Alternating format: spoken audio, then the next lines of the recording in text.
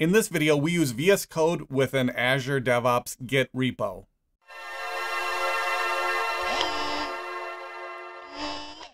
Hello everyone, I'm Travis and this is Freltos. This is a continuation of my last video on Azure DevOps Repos. In that video, we created branches and edited files in Azure DevOps. In this video, we take it a step further by using Git and VS Code to create branches and edit files. Before we get started, please take a second to like, subscribe, share with a friend, and let me know your thoughts in the comments below. Become a member of the channel for early access to videos, and check out my courses on udemy.com. Your support is appreciated. Back to it. As mentioned already, this is the continuation of my previous video on Azure DevOps Repos. We use the web-based editor in that example. In the real world, you're more likely to use an integrated development environment or IDE to write code. We use VS Code, Microsoft's free IDE, for this example. VS Code is a very capable IDE with support for most popular programming and scripting languages. Did I mention it's free?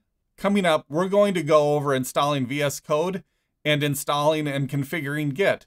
Then we clone a repo, create a branch, and push and pull updates between the local copy of the repo and the remote copy on Azure DevOps. Let's get started with installing VS Code. Okay, let's start at the very beginning. I'll put chapter indicators below if you want to skip ahead, but for this, we'll just start with installing VS Code. So here we are at the download page, and we'll do a user install.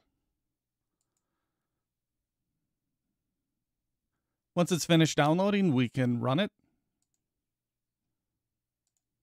That will start the installer. And I'm logged in as an administrator, so I'll get this message, but I can click OK and ignore it. Agree to terms. Defaults are OK for this install.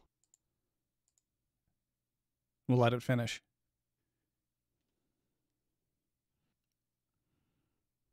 Once it's complete, we can launch it.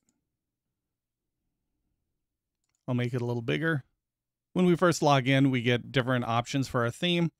I'm going to select something lighter. I think that shows up better in the recordings. There we go. And I'll make it a little bit bigger. Control-Shift+ to make things bigger. So now we have VS Code set up. If we go to the command palette, which is Control-Shift-P, and by the way, if you're on a Mac or a different OS, all of these commands are similar. Everything I'm doing can be found in the menus above. To go to the command palette on Windows, it's Control-Shift-P. I'm going to search for Git. Let's see if it has clone. No, there's no Git clone. So let's close this. We'll go back to the web browser. This time we're in the Git download site. There's a full GUI client for Git. That's not what I'm using in this case. For this example, I'm just using Git. So we can go to the download for Windows. 64-bit is fine. Once that's done, we'll run the Git installer. We can open the file. Here we'll go next. And again, the defaults are fine for this example. We just need this application installed on the computer. That way, VS Code can interact with Git and use the features that Git offers.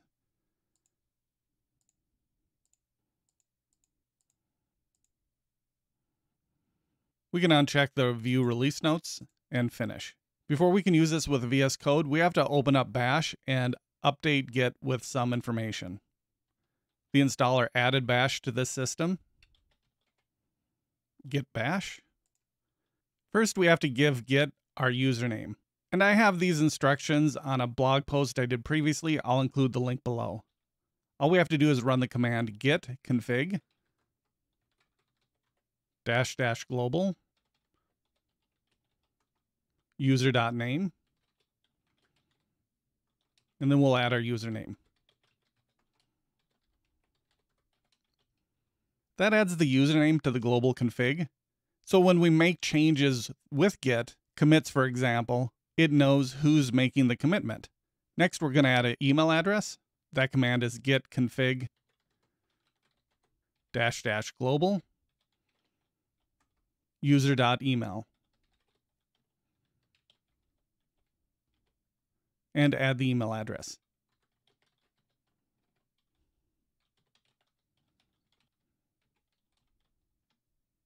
The version of Git we're running on this computer now has my username and email address. As we make changes with Git, that information will be embedded in those changes.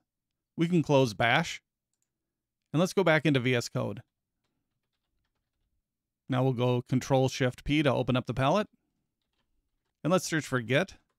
And now we have a few more Git options. That prepares our local workstation to use Git from Azure DevOps or really any other Git-based source control system. Let's go to Azure DevOps next. I have a project, dev test. I spelled the name correctly for this video. Let's hop over to repos. This one's been initialized already. We're in the main branch and there's no other branches. We're going to cover most of the stuff we did in the last video. I'll have the link below. This time we'll do it from VS Code. We're going over 2 examples of how to clone this repo in this video. The first example will clone by HTTPS path. Let's take a look at how that's done. First, we'll go to clone, and then copy the path. Next, we'll open up VS Code. Open the command palette. On Windows, that's Control-Shift-P. Type in clone or git clone, and we'll use git clone. Hit enter. Now to ask for the URL, paste in the URL we copied from Azure DevOps. Hit enter. Now I'll ask for a location of the repo. I'm going to add this to a Git folder located in my documents. Let's go to Documents, and you can add this in your own location. This is just where I put mine. We'll select the repository. Now it's going to copy the repo to the local machine, but before it can do that, we have to sign in to Azure DevOps. When the project was created, I selected a private project. So we'll add our account. Once signed in, select Open. And yes, we can trust the author. Now we have the main branch. We can see that in the lower left-hand side of the screen. And we also have the README file. That's how we clone with a URL. Let's try this again with the clone option in VS Code. We're going to close VS Code. And before we clone it again, open up File Explorer. Once open, navigate to the location you cloned the code to. Documents Git for my example. There's the repo, dev test. There's only one file in the folder, the README file. But if we go to View and Display Hidden Items, we have a hidden.git folder. Open that. This is all of the source code tracking information for the repo. This is the database for Git. We don't need to change anything in here. I just want to point out that the logic used for Git is stored in the directory in a hidden folder. Let's go back to the Git folder, and we'll delete this repo file. We haven't made any changes, and we're going to re-download it again in the next step. We can close File Explorer and go back to Azure DevOps. Now we'll do the second example of using clone in VS Code. So we'll go to clone, and we have the IDE option. And we have a list of different IDEs we can clone to. We'll leave it set to VS Code and clone. When prompted, open up VS Code. And it'll ask if we want to allow the extension to open up a URI. Let's select Open. And again, we have to provide a local location for the repo. So we'll go back to that Git folder and Open. And if we're working on multiple projects and we need to come back to this one, we can just go to File, Open Recent, and there it is. That's the 2 ways to clone a repo to VS Code with Azure DevOps Repos. Let's move on to branches. We only have one branch, main, in this example. If we click on main in the lower left corner, we get an option to create a new branch. Let's select that. Give it a name, dev for this example. Hit enter, and now we have 2 branches. Click on dev in the lower left-hand corner. We can switch back to main and go back to dev. Let's go back to Azure DevOps. If we go to branches, there's only one. This is what's meant by Git being decentralized. We made changes to the local copy, but have not pushed those changes back to Azure DevOps. Let's take care of that. We're going to go back to VS Code. Next to the dev branch in the lower left corner is an icon with a cloud. We can publish our branch with this icon. Let's do that next. If you see a message asking to run git fetch periodically, you can click no to that message. Now let's go back to Azure DevOps. Let's refresh the branches. Now it shows our dev branch. Let's look at pushing changes next. Go back to VS Code and make sure you're in the dev branch. By the way, we're doing a lot of hopping back and forth between VS Code and DevOps so we can see what happens when we make changes. That's not a normal process when we're working with Git. We just want to see what's going on between the two for this example. From the dev branch, let's add a file to the branch, code.txt for this example.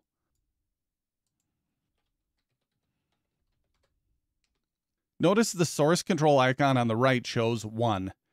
That indicates there's one change local that has not been committed. Let's commit and push the changes next. Click on that icon. This is a two-step process. We have to commit our changes. That creates a snapshot of the changes in the local repo, and then push the commits to the remote repo. Under the list of changes, we only have one here, but you can add any changes you want to commit with the plus sign. You can commit all the changes with the plus sign next to commit. Click the plus sign next to the changes you want to commit. If you modify a lot of files, you can select and stage them individually to add it to the commit. Add a message for the commit. Add a file for this example. Once the comment is added, click the check mark to commit the changes. Let's take a look back at DevOps. Go to Files and switch to the Dev branch.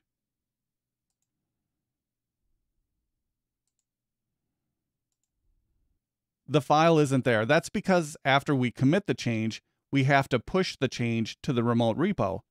Again, this is a decentralized source control system, so we have to update DevOps with our changes.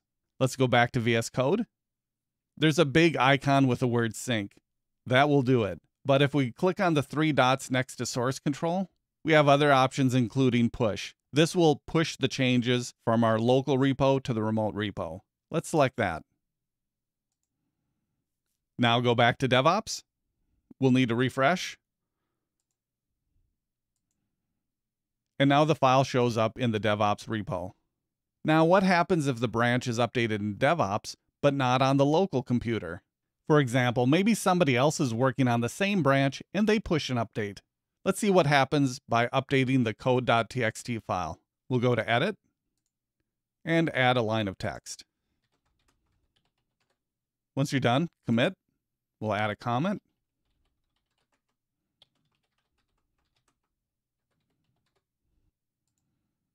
Once that's committed, go back to VS Code.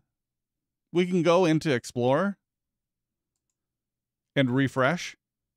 The change isn't there. Let's go back to source control. This time we're going to pull from the remote repo. We'll click the 3 dots. A pull is like a one-way synchronization from the remote to the local. So let's go pull. Our code.txt file was updated from the remote repo. We can now see the line of text. It's important to keep your local repository up to date by periodically running git push and git pull, or just synchronizing the changes. VS Code doesn't natively support pull requests. There are a couple extensions you can add, but we can create them from DevOps as shown in the last video. Let's go back to DevOps, go to pull requests. We'll create a new pull request, give it a name, add file for this example. The rest is optional. Click Create. Then we can go to Approve and Complete. We'll use a merge and won't delete the dev branch. This is a brief overview of the pull request. A production environment would have safeguards around who can approve pull requests and the number of reviewers required for approval. There may also be a code review process involved as well. For this example, we just completed the pull request by ourselves. That is how to use VS Code with Azure DevOps Git repos. I hope this helps you better understand how to use VS Code with Git. Please don't forget to like and subscribe, and thanks for watching.